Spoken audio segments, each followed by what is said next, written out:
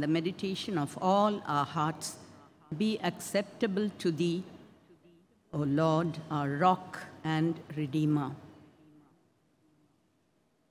I thank the Lord for the opportunity that is given to me, and I also would like to thank our pastor, secretary, treasurer, LCC, for giving me this chance to share my thoughts on this verse, as you find in the book of Romans, chapter 12,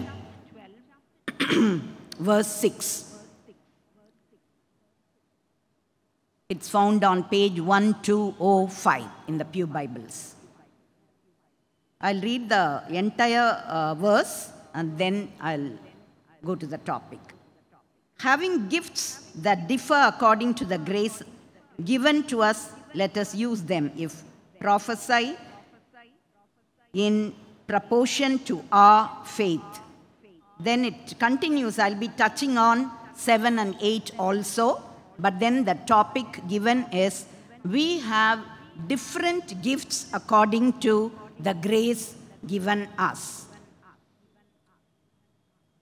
Max Lucado, an American evangelist and a writer, I've heard him speak also over the television. I've read his books too. He states about the book of Romans.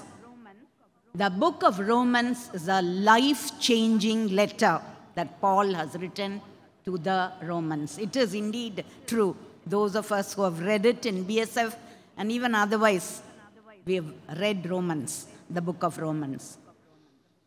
And before that, the subtitle or the title that's given as a living sacrifice. Paul says that our bodies are, you're all familiar with this verse, our bodies are living sacrifice, holy and acceptable. So, though the body has different organs, each one is made so special in a different way. Each one has a different function. But then, everything is being coordinated to function.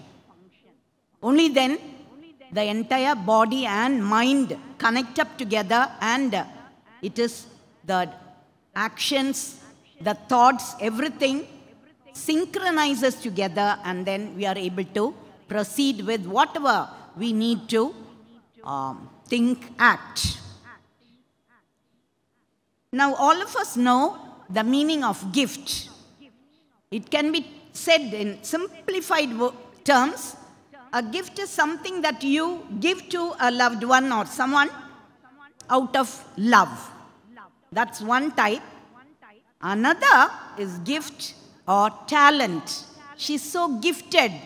She sings so beautifully. She's gifted in art, painting, sports. You can go on and on. So,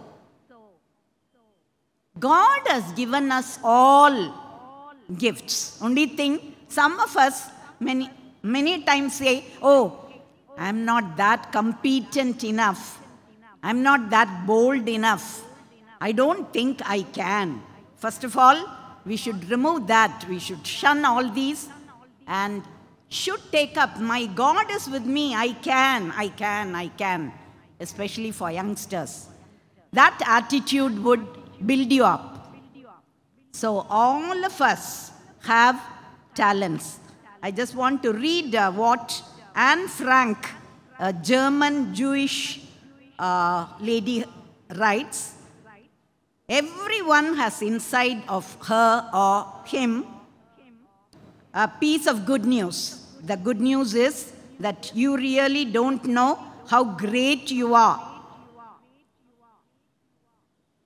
And how much you can love, what you can accomplish, and what your potential is. So, each one has potential. It varies from person to person. Only thing, with the help of God, not to think like she says, great you are. It doesn't mean that we think that we are so great. No. But God has given each one of us some talent or other, and some, of course, talented in many things. That again we do see. But we are called to use the talent. You might think of the parable of the 10 minas. One servant, what he did with that one mina that was given to him, he wrapped it up in a handkerchief. He never multiplied it at all. So, I just want to emphasize that God-given talents, let us not underestimate us. Whatever God has given to us, let us use it for the glory of God. Now, God in His grace has bestowed on us gifts that should be used for God's glory, that's what I mentioned, and not to hide. And according to Paul, we are saved by God's grace. The other day, Reverend Premia said about mercy and grace. Now, grace is undeserved, unearned, and unmerited favor. We don't deserve it at all. It's just by the faith in Jesus Christ and in His works. It is given to us. So, sheer grace, utter grace. Right now, at this moment, we are all here in this church by the sheer grace of God. So, we need to praise all the time. Keep on, wherever we are, keep on praising, keep on thanking Him. Never mind whatever that we do. Now here we are talking about worldly or earthly gifts. I was mentioning like about singing or interested in craft or diving or skiing. So many things are there. You might excel in all that. But then here particularly Paul is talking to us as to how best you can use the gifts that are given to you by grace. The spiritual gifts mentioned in the first one, prophesy, I read that. Seventh one, verse 7, if service in our serving, the one who teaches in his teaching, the one who exhorts in his exhortation, the one who contributes in generosity, the one who leads with zeal, the one who does acts of mercy with cheerfulness. So many we do have. I'll quickly run through. First of all, let us take up prophecy. This is a major gift, and all of us are familiar with that, major and minor prophets. Whatever God wanted them to convey, prophesying is foretelling, foreknowing, and like they did it accurately. You all can remember what Prophet Isaiah prophesied about Christ's birth, about Christ's death. Likewise, so many. Christ himself predicted his end. We know, we are reading in the Gospels. And you are familiar with all the major prophets. I'll only mention a few. Prophet Elijah, Elisha, Isaiah, Jeremiah, Ezekiel, even Prophet Samuel. You could say Christ himself, he had so many names. Prophet also was one. He was asking his disciples, who do they say I am? Then one said, prophet. Another one said, Messiah. Peter only said, you're the Christ, the Son of God. So, foretelling what's going to happen in an accurate way. How does it happen? They don't tell it just like that, on their own, no. God reveals it to them. They are so filled with the Holy Spirit, and God reveals. And that's how, even now we do hear of evangelists prophesying about the new year. So many, like what's going to happen in 2025, something like that. It does happen. But these men of God or women of God, children of God, wait on the Lord, and God reveals. Like I think of Daniel, how he knew to interpret the dreams so very well, accurately. So all these are gifts given by God. So we'll take up ministry or serving the Lord. This is another spiritual gift, and this is to spread the love of God. That's what we are asked to do. Christ did it.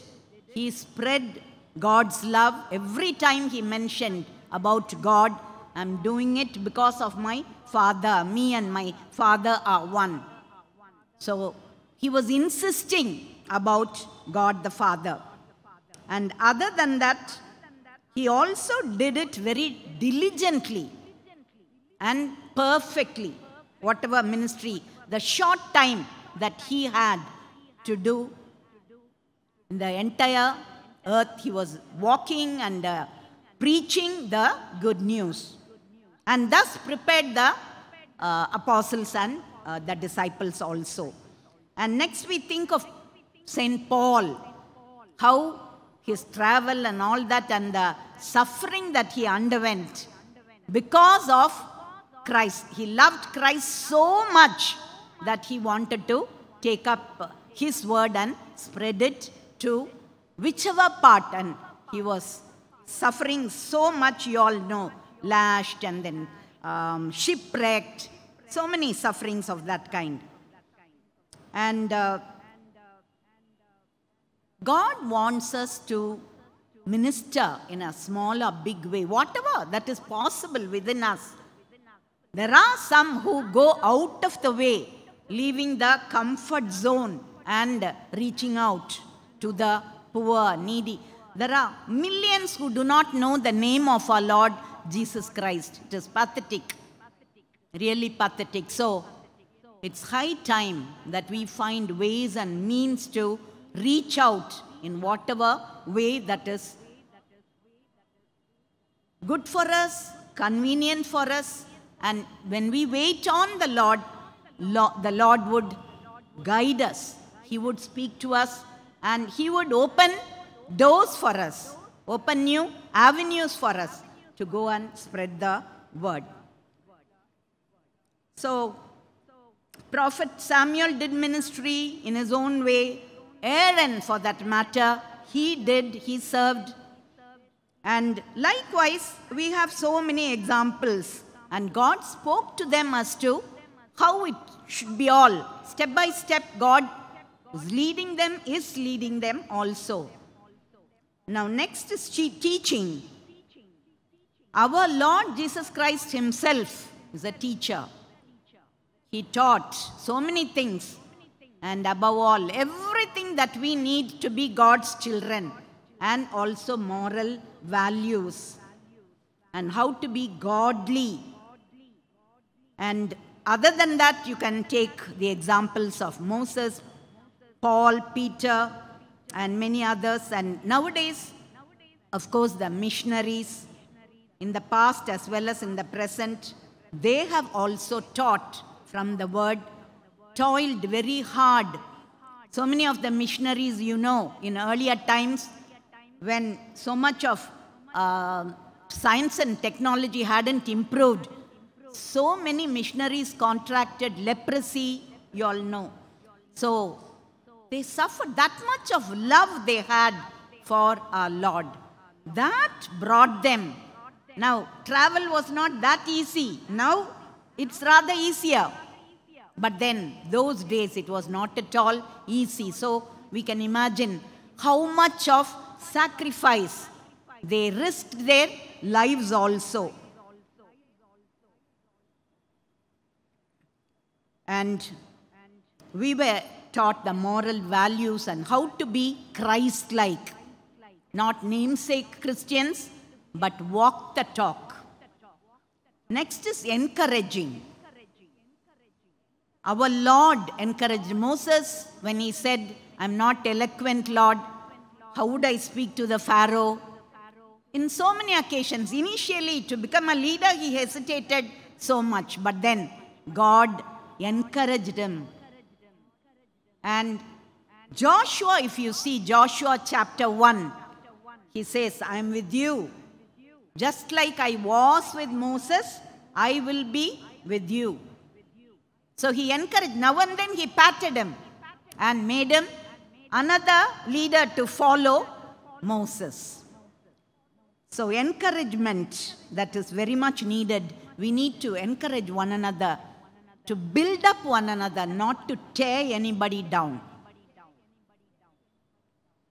Christ, we know, we read in the Gospels, a woman was brought to him, caught red-handed, committing a deadly sin.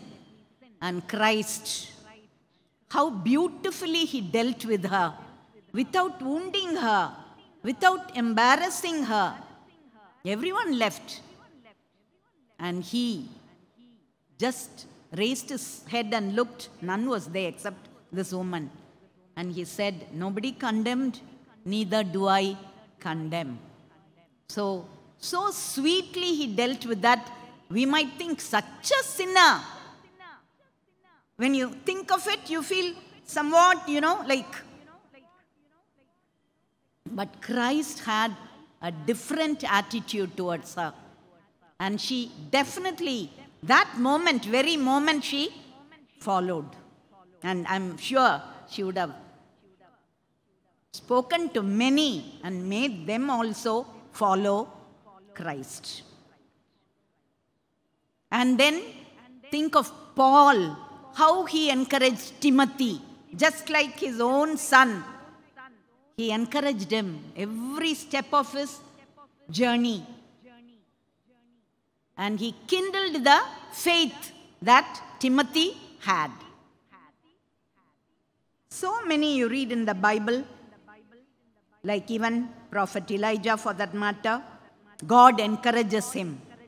He became, of course, he toiled so hard and he faced so much of trial. And he was almost wanting to die. God speaks to him, refreshes him. So like that, we find so many children of God, whenever we become little low, even all of us do feel, I have felt it. That time, that moment when you feel little down or low, he encourages you by bringing one thought, or bringing a beautiful cloud in the sky, something, or you might see a bird or a butterfly, your mood will definitely change. God is like that. All of us have experienced about our loving God. He never wants us to be sad, sorrowful. Next, let's take up exhortation. That's urging or advice. God advised. Again, Moses comes in almost, because he's so familiar and he was a great leader also. So, same thing with regard to Joshua also, advising. And Christ's words and God's words were all like advising us. Love the Lord your God with all your heart, with all your soul, with all your strength, and with all your might. Love your neighbor as yourself. So likewise, and be kind to one another. Paul says, be imitators of Christ. Pray without ceasing. So many, you can list, the list goes on and on. And in the Old Testament, we know how Moses' father-in-law Jethro, urging him, or rather advising him to include more and more of elders rather, to be assistants for him. Otherwise, the entire burden of leading all the lakhs and odd was right on his head, and it was too much for him. So he suggests like that, he urges. And of course, Paul to Timothy, Naomi urging Ruth to lead her for a better life. And Boaz, definitely. Next is generosity. And God is so generous to us. He gives us more than we ask or imagine. He meets all our needs. And He loves the cheerful giver. When you get from Him, we ought to give to the needs of the church and other ministries or whatever, however God leads us. Christ says, even in this chapter it comes, if you have 2 tunics, give one to the needy. So, love your enemies, feed your enemy if he is hungry, give water if one is thirsty. So like that, so many. And in the Old Testament, we all know how Joseph, he was ill-treated by the brothers, rather tortured by the brothers. They wanted to kill him. But he did not remember all that. When famine struck, he fed them. He fed them and the father too. And he provided everything for them. He never had any grudge. Oh, my brothers did this to me. Why should I bother? No. How he wept and all that, all of us know. So he was generous. Boaz was generous to Naomi and Ruth. And in Acts 2 we read, the early Christians, they gave, they sold everything and shared everything with the other brethren. They broke bread together and also meals were taken together like that. They shared. And we can go to Exodus 35 and 36 when Moses appeals for the building of the tabernacle. People, how they came with the gold earrings and, all the ornaments and all that. At one stage, Moses says, enough. This is enough. That was how people were bubbling, itching to give. Next is leading. Christ, our Lord, is the number one example. He's the role model for leading. How beautifully he had Judas with him, nagging him. Peter, impulsive. Now with all that, he put up with all of them. Each one showing his character. But still, Christ was so patient enough. He endured all this for the purpose of spreading God's love, to fulfill for what God sent him to this earth. Moses was a great leader. Joshua was a great leader. And many leaders, even in the world, we have seen. And evangelists, pastors who do ministry, do lead us in a way that they are supposed to lead us. King David, if we go to the Old Testament again, King David, King Solomon, they were all good leaders. And pastors are shepherds in a church to lead the flock in the right direction. Lastly, mercy. And God Himself is so merciful. Very much. We have all experienced His mercy. And we do experience day in and day out, we do experience His mercy.